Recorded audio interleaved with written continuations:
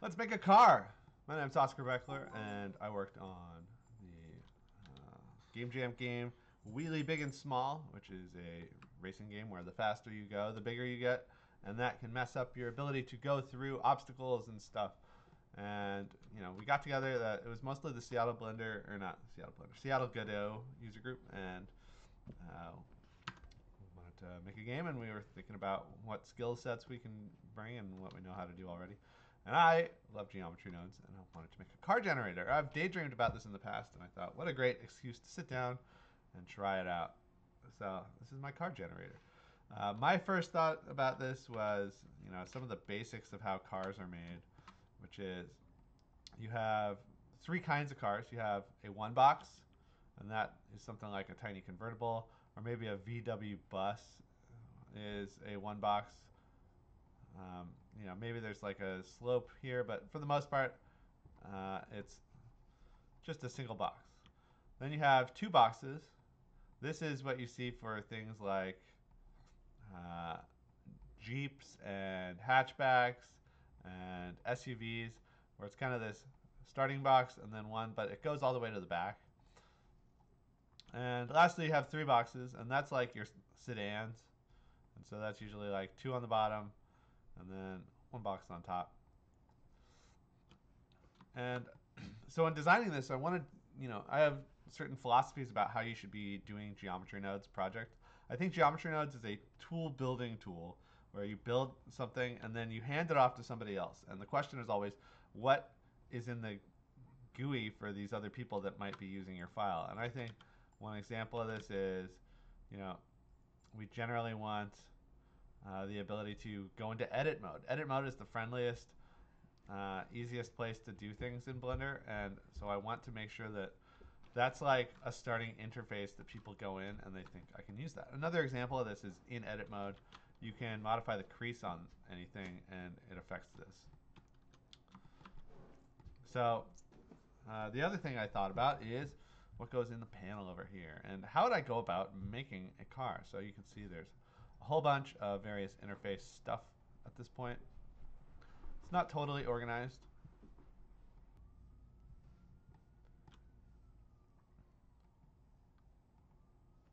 So from there, I go to geometry nodes. And let's walk through this tree of how I go about making this. The first thing I do is I get this bottom of the car, and this is useful for a couple things. Number one, I end up at some point extruding it downward and moving it upward as a domain size box, and that lets you sort of trim the bottom of the car off. But also, this is something where I end up sticking my car axles on here. So I start with this initial axle creation, which is just instancing two curves on two curves. And the reason for this is I mash this into a bounding box of that initial wheel. So it initially looks like this. Where is it? And by having these four of them, I can pop this one, and that ends up being something where I have a lot of freedom to do this, but I know it's always going to be contained in this 0 to 100% region.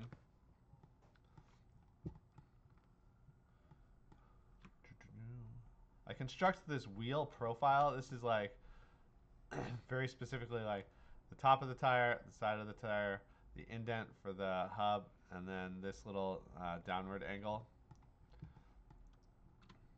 And I use this to lathe out the wheel. And by doing that, the reason for that is because I can use this curve to mesh with UV's group that I rely on so heavily. And that'll make it so that curve A is the UVs in one direction and curve B is the UVs in another direction. I store this in an attribute called curve UV, which I think is accessed somewhere here in the,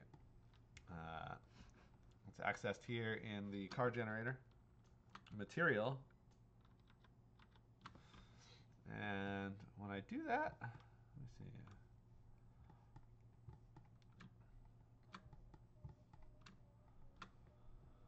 I end up remaking this hub so that I can do that separately because I want to join geometry, but collapse verts, but not everything.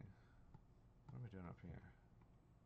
This is where I get the 4 points of this, which is based on where those axles are and a deleted geometry, and then I think I raycast it so that it's always going to be on the side of the car. And then I mirror it, and so I can know that it's like always coming from the side and pointing inward.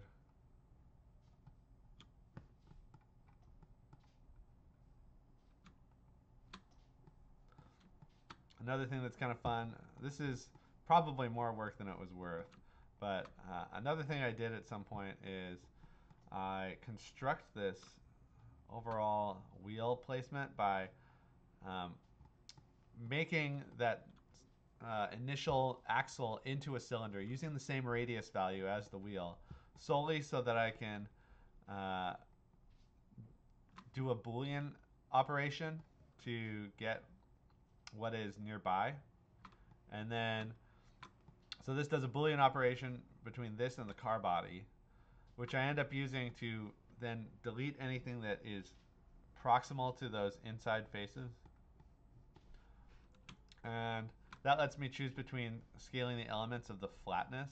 So I can have a car with wheels that are kind of pointed cartoonishly, or I can scale them separate. I can show you right here. So there's my wheels. I'm going to take this wheel flatness down to 0, and it's very, very flat. But if I have it at 1, and for instance, if I grab this,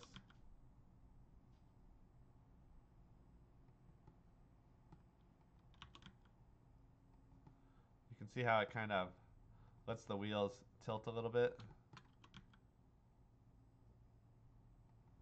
or just completely break.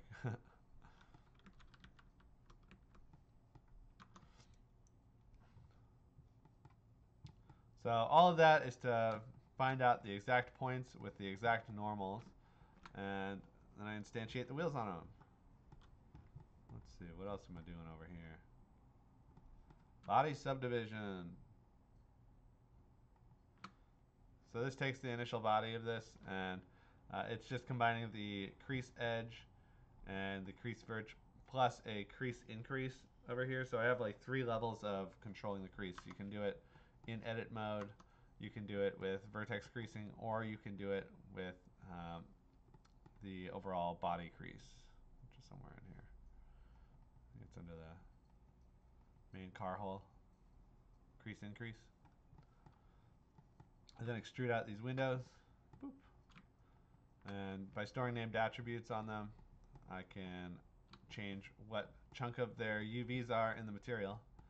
So you can see I'm once again unwrapping everything and just moving it up.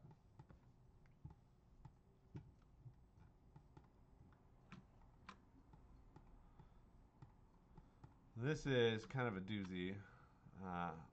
So my theory on the car face is, theoretically, you want to be making this random car, and sometimes the face is going to be more up, more down. And what I want to do is basically get these faces, and if I have the initial curves that I'm going to generate this other stuff off, I can just make sure those curves are attached here, and it'll work.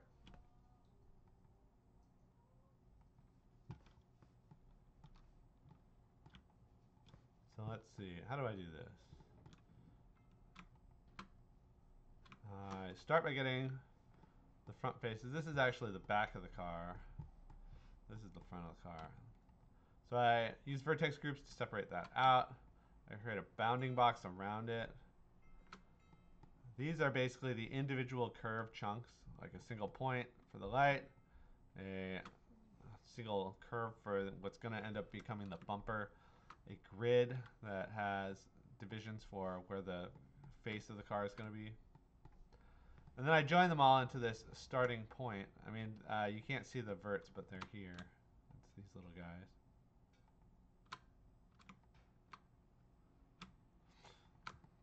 And so once I get all those, I set their position to, I do a bounding box to form so that they're inside of the same general area as those car faces for the front of the car. And I set position to geometry proximity of whatever the closest chunk of the actual car face is.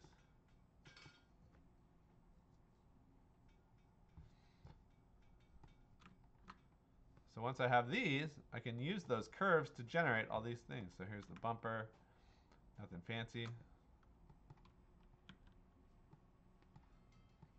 The turn signals, also nothing fancy.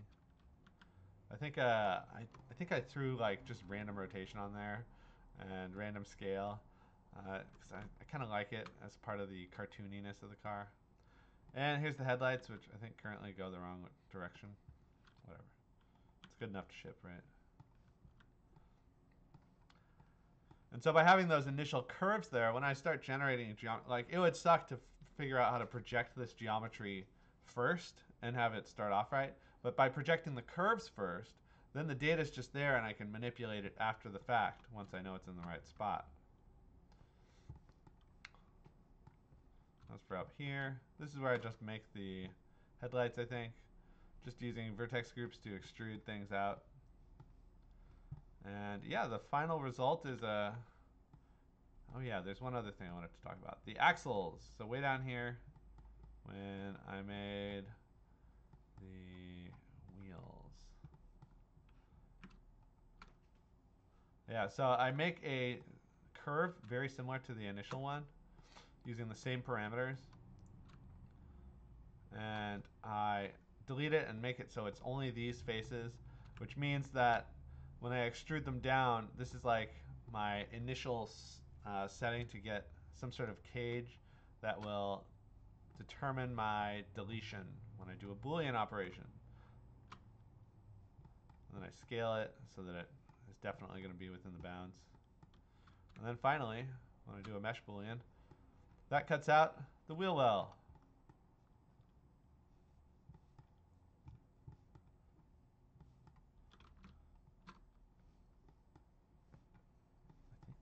I think that's the main chunks of this, right? So you end up with this combination of two interfaces that you can use. One is, what's this?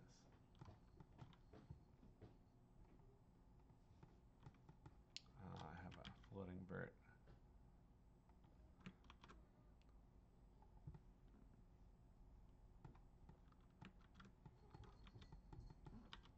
That's it.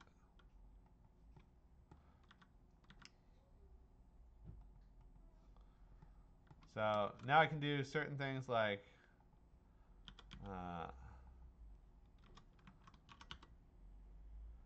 can, for instance, I think if I have an edge in between here, this is like more geometry than I would like, but I can go in and remove these from here, and then I can have two separate windows.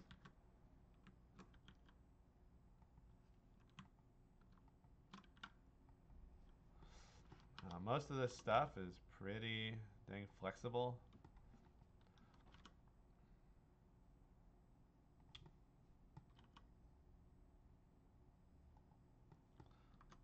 Of course, if you take it too far, it breaks. But I love this. It's just so fun to get these cartoony cars out the door.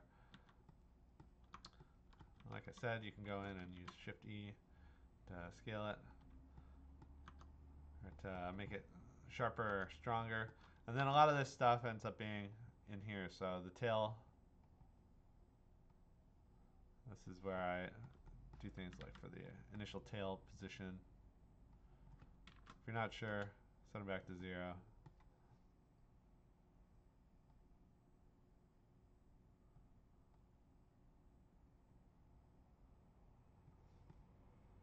we are.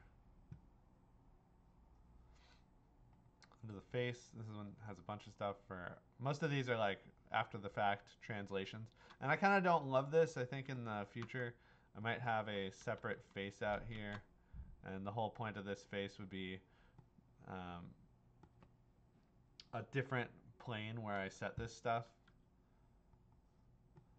Or maybe I have a single edge for the bumper, and then, you know, it can be a little more grabbing stuff. But I kind of like this idea that a single mesh with individual vertex groups kind of instantly generates the stuff that you need. The chassis, that's a bunch of, you can make the wheelhouse bigger or smaller. You can spread the axle more or less.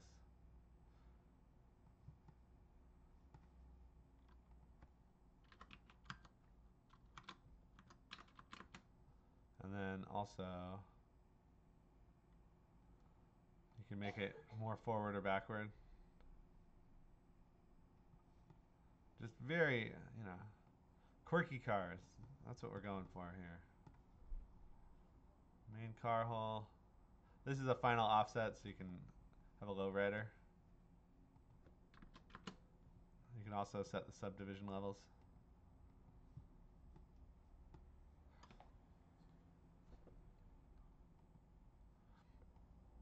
And a final crease increase. Here's that trim bottom. So I think that makes a lot of nice results, where you end up with a wheel well that ends up losing a lot of its circularness because it's so trimmed and floating on top of the cars. And then the wheels, obviously, like, you can make them.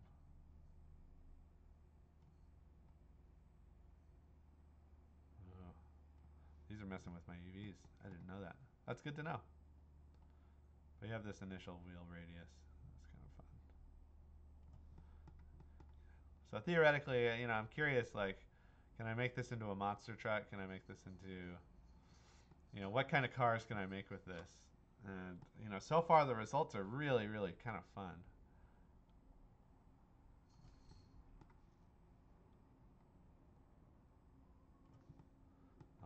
See, like something like this. I think I need some sort of final control on my UV settings.